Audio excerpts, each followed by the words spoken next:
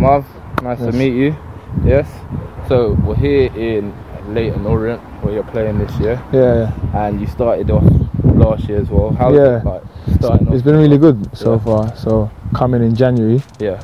And then it's been tough, like the difference coming up to a full-time team, such a big club as well. But it's been good. I feel like I'm doing well as well. So just got to keep up now. Mentally, how is it from going from part-time football to full-time football? Because last year you was at East. Yeah. And now you're in Leyton Orient.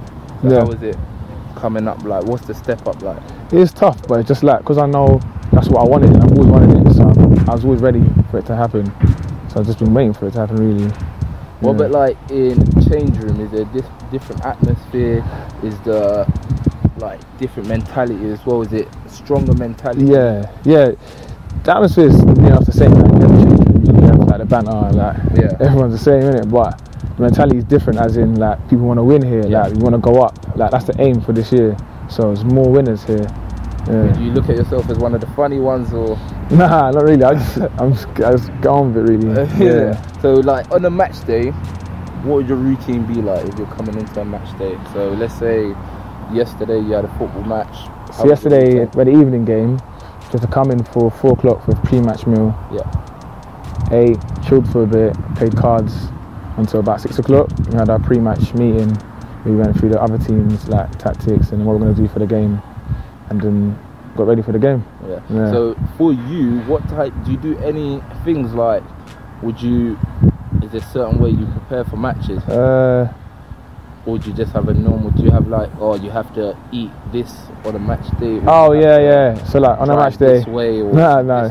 On a match day I normally eat just 1 slice of toast, beans and egg, and that's it. That's it? Yeah. And then you're full for the day? I'm good, Yeah, that's good. Another thing I was going to ask you as well, growing up, obviously, where did you start off and what age did you start off? Started playing about 5, 6. I bought it at farm. It's just like a local club, like in Tottenham, where I'm from. Just from there, really. So played there until 16. Then I went to Oxford after that. So that's how I started playing my whole my young career. Yeah. And how was it in Oxford? Like, what was the football like? How was it that step up from obviously an amateur Sunday League?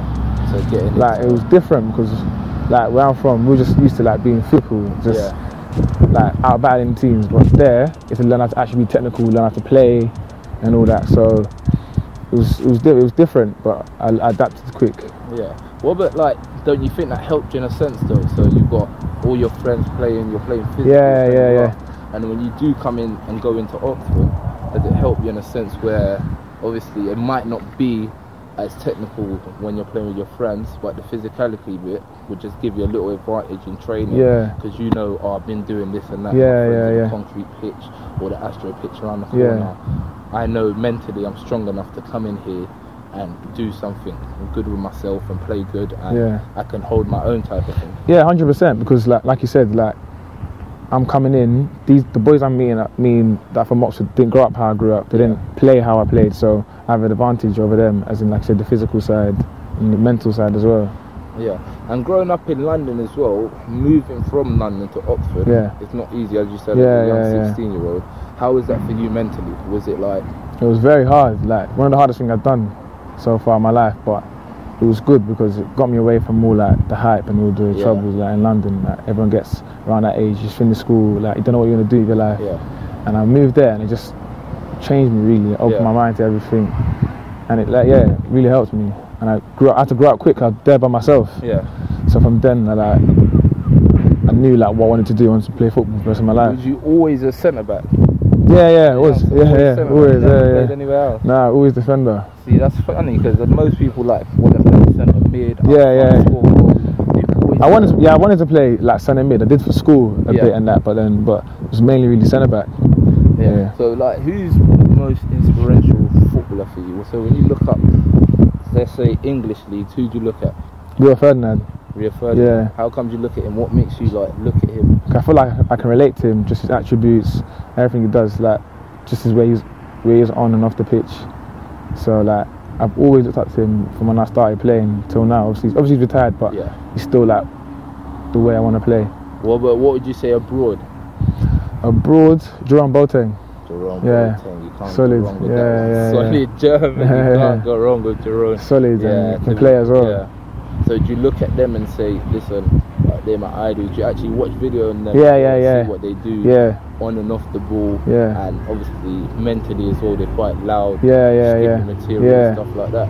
So yeah, definitely try to take notes on anything they do to add it to my game, hopefully improve my game. Yeah. So when you first went from Oxford, where did you go next? So when I got let go after Oxford, I didn't get a pro. Yeah. I dropped down to non-league, to the Conference South in Chelmsford. So I signed for them for 2 years, and then after that, I went to Concord Rangers in the same league in the Conference South for 6 months. Then I left there halfway through the season, went to East Thurrock in the same league as well for a year.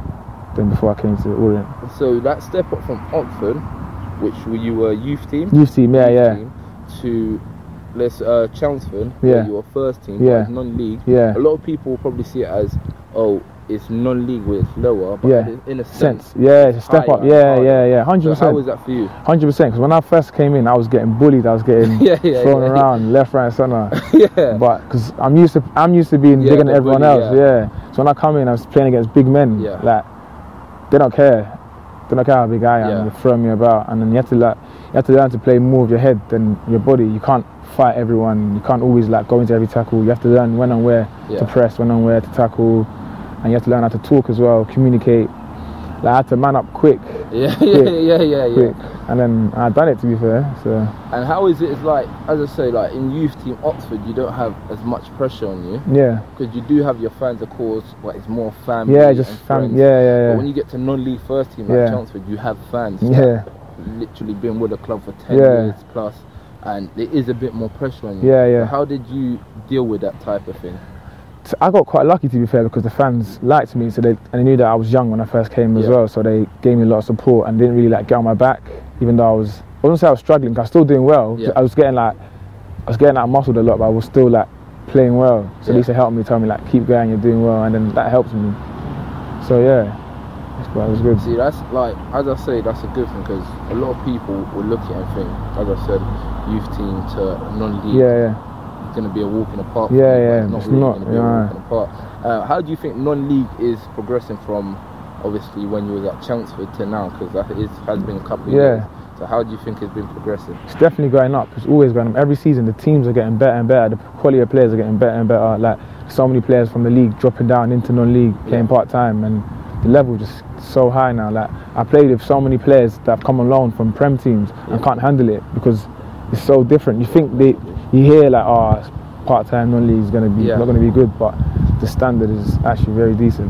How was it when you first found out you was getting to Leyton Orient? How was the feeling? I was just buzzing there.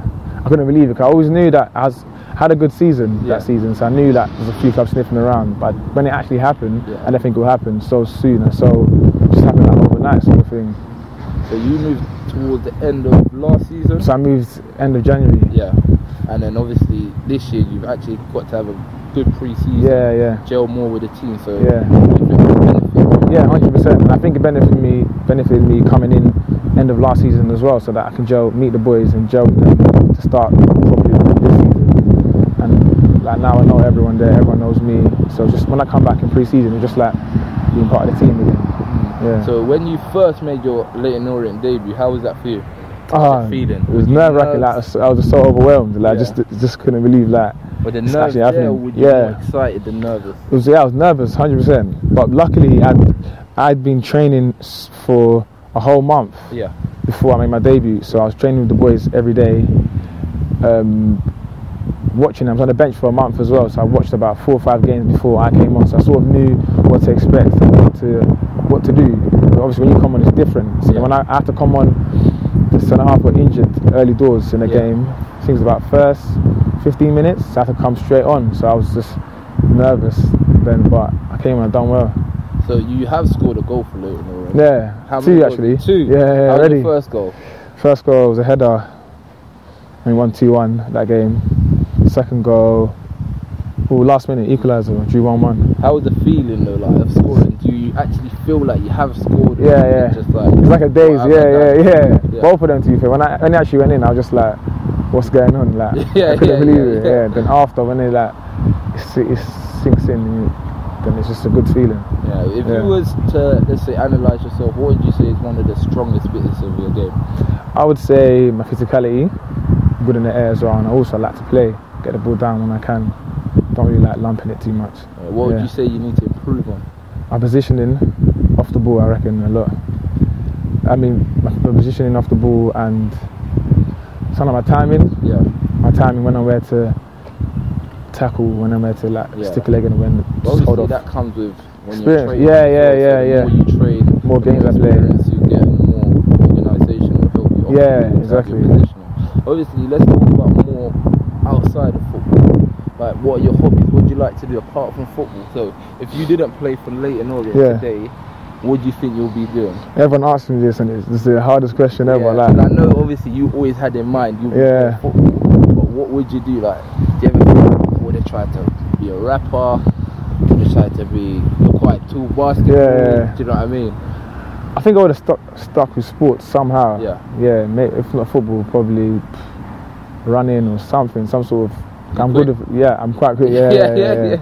So I'm good with like my body and my hands. So definitely would have stuck to like sport. Maybe music. Yeah.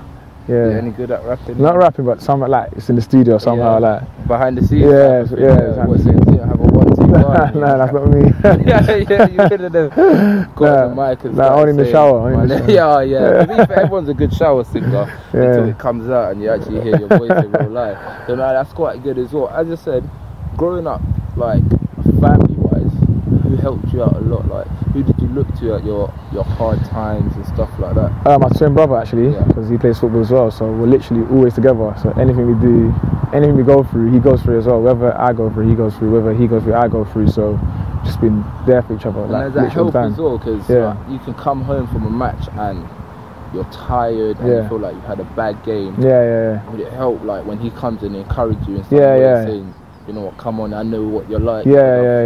I'm your twin brother. We play football since we started playing football. So does that help you in a sense? 100%, because he understands like literally everything. And if I tell him I had a bad game, he would know why I had a bad game or what I done wrong without me even telling him. Like, we just know each other in and out, so it does help massively. Does it put pressure on you when you have a brother that's a twin? Of course, obviously you're not identical. Everyone does know you guys as brothers. Does it put a bit of pressure on you? Yeah, it does, because everyone's always expects us to do the same and do well at the same time. And even though we're twins, we're still different people. We're gonna have our own time, innit? So it is pressure, but we're used to it now. But in a sense as well, that can help, because if I got a twin brother, I feel like it will motivate us both to do more. To both push each other. Like, in a football sense, you've got Ronaldo, Messi, who score 40 goals plus a season, and everyone compares them together. But truly, I think it's helping them become a better player. Yeah, definitely, because you need that to like feed off each other, to get the best out of you. Talking about Ronaldo and Messi, who are you, Ronaldo or Messi guy? Messi all day. Messi? See, I will have to personally disagree with you on that one. You're Ronaldo? Yeah, I'm a Ronaldo guy. Messi all day. Another thing as well that made me be a Ronaldo guy is FIFA. Put the ball in the air to Ronaldo's game. Messi is a bit hard to get through plays with FIFA, so I had to go with Ronaldo, because when I whip it back post and I'm struggling, Ronaldo just leaps. Whether he was 5 yards from the ball, is still getting the back of the net.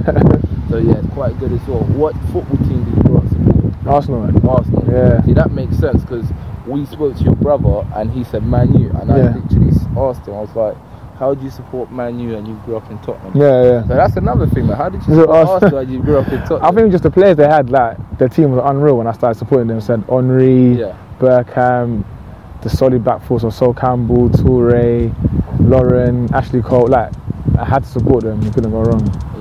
But obviously another thing is, well, you're at Leyton Orient now.